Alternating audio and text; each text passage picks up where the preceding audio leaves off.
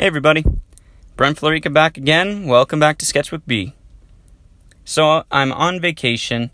Been really nice to be relaxed and do some art. I've actually done a lot of drawing on my vacation this year, so I'm super happy about that. And when I got the email from Marker Universe about the new colors of the month for August, I thought, I was in kind of a, beach sort of mood.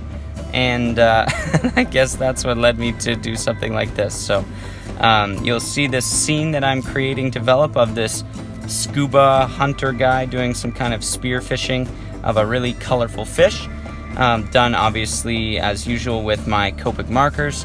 And I was really fortunate this time because I had a reduced set of markers that I brought with me, about 72 of my 200 something that I have in my full set.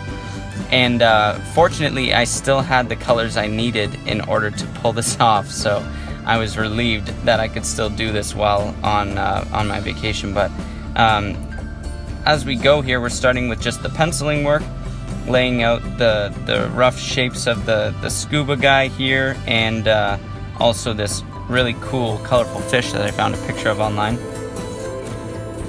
Fish are such a...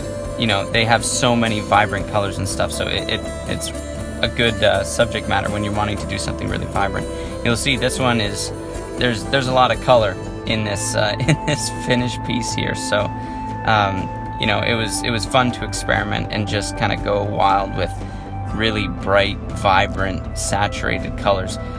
So the colors of the month were RV, I believe it was 14, so I have RV 13 in Copics, Y18 I believe, which is lightning yellow, so I use Y19 Napoli yellow, and then also B29 Ultramarine, which is a really great vibrant blue, really saturated, which I really like using for some of my other projects and stuff, but also I use a lot in just my Copic artwork for myself too. It's a really great color, I like it a lot. So I also included, black as, filling in some areas that would have taken a lot of ink from my micron pens. Was not something I wanted to do. I just would fill those areas in with the black Copic marker. And also the Colourless Blender I did use as well. And you'll see kind of coming up here as I finish the inking and start into the actual coloring of things. I found I could make different colors actually, so you start with just the three, and mixing them together gets you different colors then.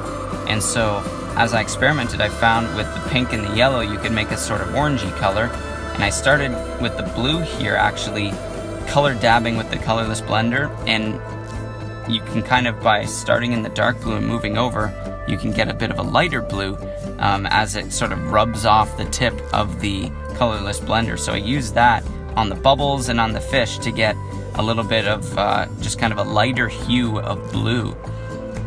Then also you have a bit of a green color that can be achieved as well through the blue and the yellow mixing, and I use that a little bit later, as you'll see.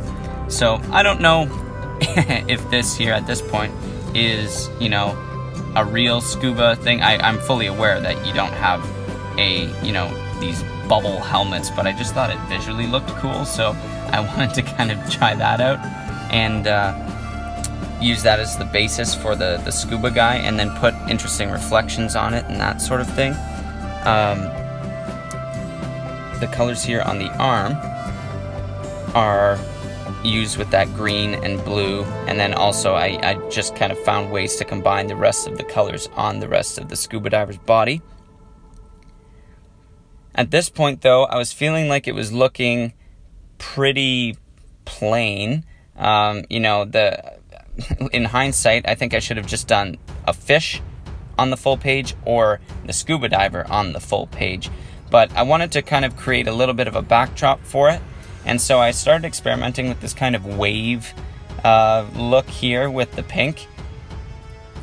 And, as I started laying that in, I thought, I'm not too sure how that's looking for me, how it was working. I got some feedback from my family that were there, kept going back and asking them if I should do more to it.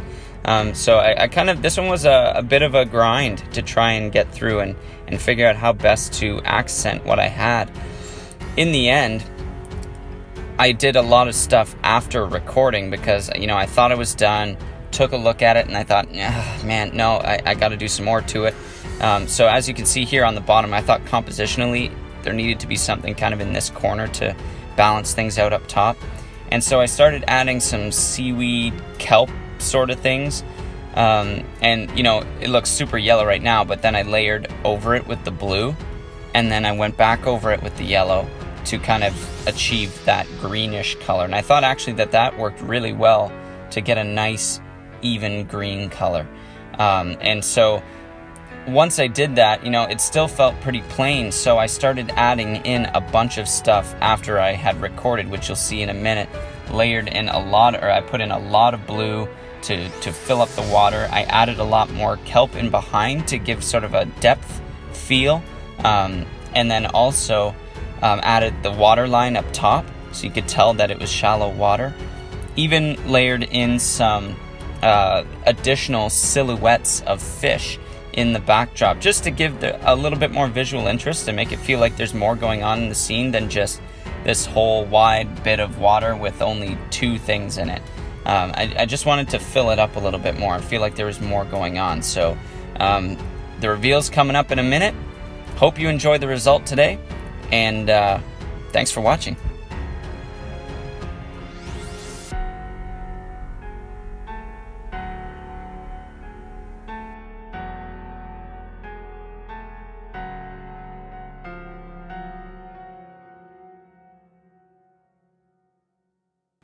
Thanks so much for joining me at Sketchbook B. Please like, share, subscribe, all of that, and join me next time as I continue my Dude Perfect Marvelized series with Cody Jones. See you next time.